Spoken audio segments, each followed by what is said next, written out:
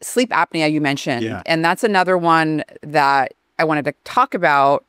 I've known a lot of people, it seems, that have had sleep apnea. I wonder how you can tell me how common that is as well. But first, I kind of wanted to ask you, like, what are some of the non-obvious presentations that, of sleep apnea that you see, especially in people who like maybe don't even report feeling sleepy? Right. So the thing with sleep apnea is, the first thing to know about sleep apnea is it is shockingly common. It is very, very, very common. The most recent data I've seen estimates that about 1 out of 4 or 5 men over 30 probably has at least some sleep-related breathing issues, especially if their BMI is over 30, it's more like 50-50. It's really high. Women get it less often, but it's also shockingly common in women too. It might be more like 1 out of every 15 or 20 women. And then as BMI goes up, it gets more common. So it's shockingly common. It's so common that my threshold for screening for it is very low, especially among otherwise fit people, because the normal risk factors. So like as you gain weight, you get it more because it can crowd out your airway. Muscle too? Yeah, muscle too. It's because, think of it this way. So most mammals, their airway is a straight line, from snout all the way out and to their lungs. It's a straight line from the snout to their lungs. Humans, by moving upright, we solved a lot of problems and we've gotten a lot of benefit from being upright. But it created a problem with us in that our tube now has a 90-degree angle in it. And if you're designing a pipe and you put a 90-degree angle kink in your hose, where is it going to start having problems? It's going to have problems at that. And that's what happens. So like right around that spot here, that's where we get narrowing of the airway. And so like any mass, whether it's muscle or fat or whatever, any mass. I mean, there are people who look at MRIs of like tongue fat, like cheeks, like anything here, that whether even skinnier people with smaller airways, where it's a little more compressed. It's a vulnerability in the human physiology for breathing issues. And it's actually mostly fine in that you can have 4 or 5 breathing pauses per hour in the night and be in the normal range. It's actually, sleep apnea doesn't begin at 5 is mild, is the low end of mild. And it's not even until you get to 15 per hour that it starts becoming moderate. So many people who are in the mild range don't even have any symptoms and might not be causing any problems. We have a lot of flexibility in the system, but as you get older and neuromuscular control changes, as we put on more pressure here in the airway by gaining weight or whatever, it just becomes more and more common.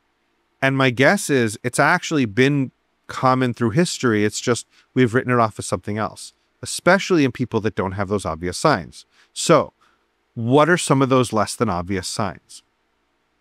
If I have a patient who comes in and they say, I fall asleep just fine. Actually, if I'm anything, I'm a little tired during the day, whatever. I fall asleep just fine, but then I wake up in the middle of the night because of stress. My stress wakes me up and then I have a hard time falling back asleep. When I hear that, I think there's greater than 50-50 chance in my mind that that was a respiratory event. Stress doesn't wake you up. What happens is if you wake up and you're thinking, I'm stressed, your brain is reading signals like elevated heart rate, elevated respiratory rate, the endorphin stuff, the muscles getting tense. It's reading these physical signs. And then because we live in the society we live in, stress is readily available. We can fill that space really fast. But what was happening wasn't the stress that woke you up. It was that, your breathing was starting to get a little bit constrained. So then what happens is your airway tries to open itself up. And it was trying and it wasn't successful. So it tried harder. Still wasn't successful. Tries a little harder. Still not successful. Worst case, you wake yourself up and you can wake up with a gasp because you can breathe when you're awake just fine. It's a different neuromuscular control system. So as soon as you wake up, you sort of get that sudden awakening because you just got that little sort of a shot of adrenaline to wake you up. And like if I just shot you up with a little bit of adrenaline during the night, you'd wake up and you would not be able to fall back asleep. Your mind would start racing and you'd have all these physical signs. But it wasn't the stress that woke you up. The stress got superimposed on it later. So when I have a patient who comes in and describes that sensation of, I wake up in the middle of the night, either because of stress or for no reason, I don't know why. Something wakes me up. I have no idea, but I cannot get right back to sleep immediately, like within a few minutes. I mean, something just happened. Some flare up just happened somewhere. I wonder if anyone's, or maybe you can tell me if anyone's ever looked at, you know, because you mentioned deep sleep is really important for this, you know, cleaning out the toxic waste. These are protein aggregates, amyloid beta 42 being one. I wonder if anyone's ever looked at like people with Alzheimer's disease to see if any of them have sleep apnea, like the untreated sleep apnea. Oh yeah, untreated sleep apnea is a known risk factor for neurodegeneration, especially when it's more severe. So this is the thing. Mild to moderate sleep apnea is a gray area. Severe sleep apnea seems and that's 30 events or more an hour, seems very reliably tied to bad outcomes. Mild seems like it's really only tied to bad outcomes when you also have daytime symptoms. Like you're mostly treating like the fatigue and the memory issues, whatever. You can still get cell death and you can get neuronal problems because think of it this way. Every time you have one of these respiratory events and you're having it, you know, maybe dozens of times per hour in the night, your oxygen drops. And it's not the hypoxia that's the problem. This is what a lot of people get wrong about sleep apnea. It's not really the hypoxia. It's the intermittent hypoxia. So you're not hypoxic because what will happen is you drop a few points. Most people, unless you have some other lung disease, most people with sleep apnea, their O2 doesn't drop a lot for sustained amounts of time, unless you have like emphysema or something. It'll drop a few percentage points, then your body wakes up and then it recovers. Then it drops again. Then your body wakes up and it recovers and it drops. So it's like, it's constantly putting out all these little fires all over the place. The fires are never burning any houses down. They're just sprouting up all over the place. But what ends up happening is all of these cells are releasing reactive oxygen species every time this happens.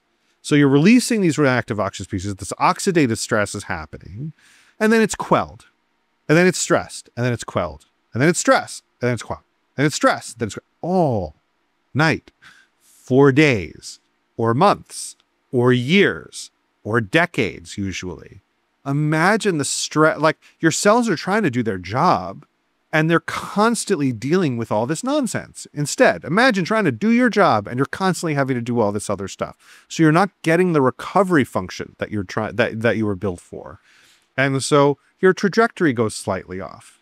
So that's why not just sleep deprivation, but also untreated sleep apnea can lead to liver problems, kidney problems, brain problems, heart issues, immune system problems, because every cell that relies on oxygen starts getting stressed, and some of them are more sensitive than others.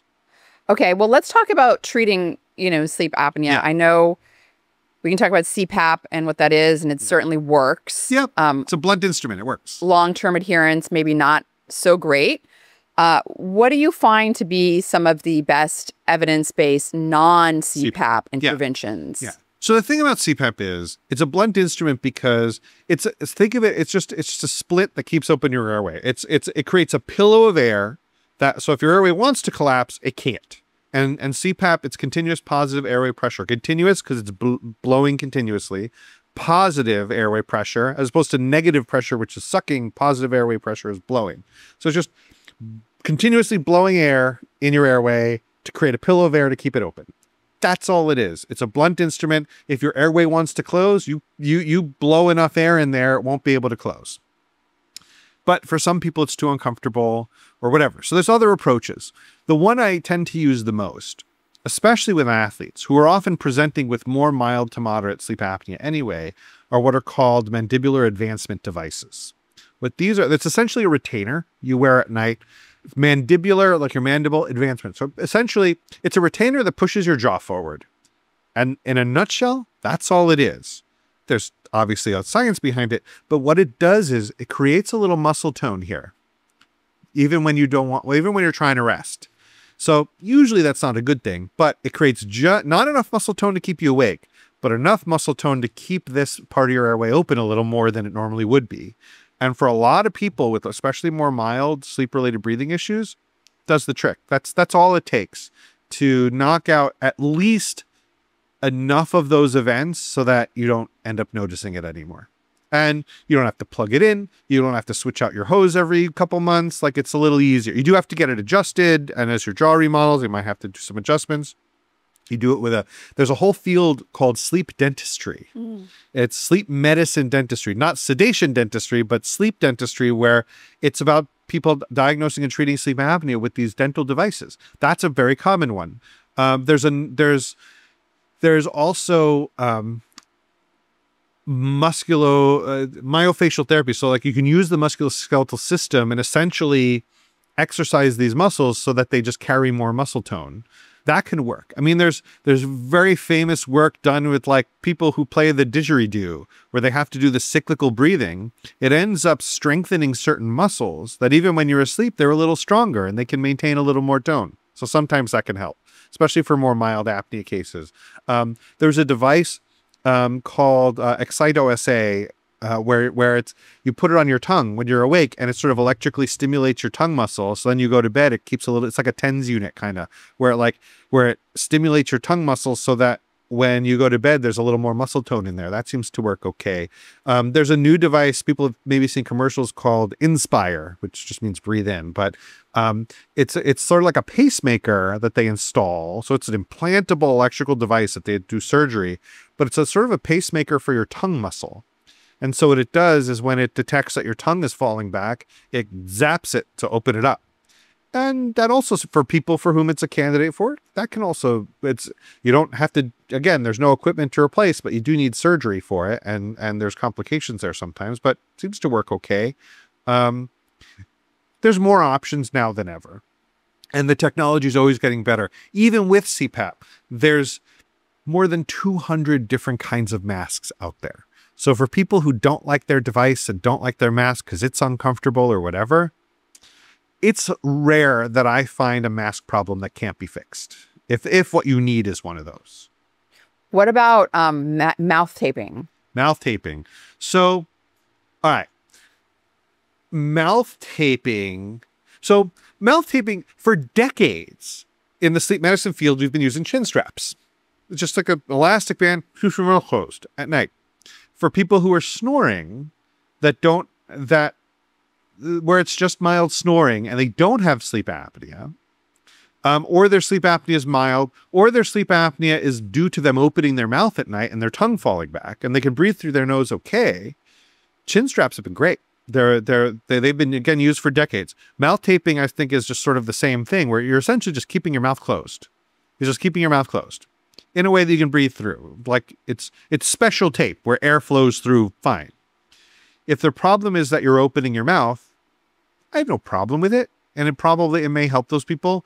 But if the problem is that you actually have sleep apnea, and if you don't open your mouth, then you can't breathe, and you're opening your mouth to gasp for air, then that's probably not what you want. It's probably the opposite of what you want. If you need to open your mouth to breathe, or else you're going to have your oxygen is going to plummet. Don't do that. But for more mild snoring cases, or for people who it's mild enough, or if it helps you keep, maybe you're using a nasal device, or strips, or Rhinomed makes these nasal splints where you can keep your nose open. If you're using one of those and you just need to keep your mouth closed, I have no real problem with it. I just don't think it's going to cure cancer and save the world. But I feel like it gets overblown by people sometimes. Yeah, it's gotten overblown, and it sounds more like maybe for snoring than anything. If keeping your mouth closed during the night solves your problem, go ahead.